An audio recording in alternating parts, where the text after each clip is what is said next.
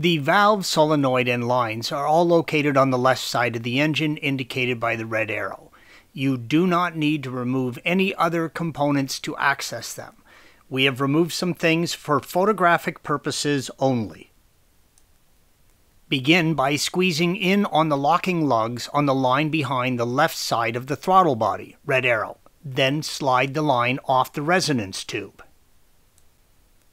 Release the coupling on the supply line from the carbon canister by squeezing in on the locking lugs and pulling it off of the tank vent line, red arrow. Slide the lines off of the mount, red arrow, on the cylinder 1 to 3 intake manifold and squeeze in on the tabs in the electrical connector and separate them, blue arrow.